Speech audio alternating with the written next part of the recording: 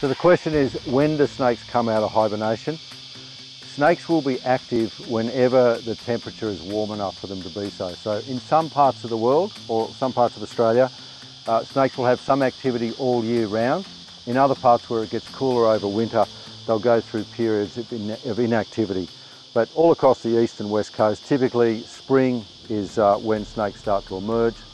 They're feeling hungry and they're hormonal, they're looking for breeding opportunities, and that is why spring is a peak season for snake sightings and snake bite.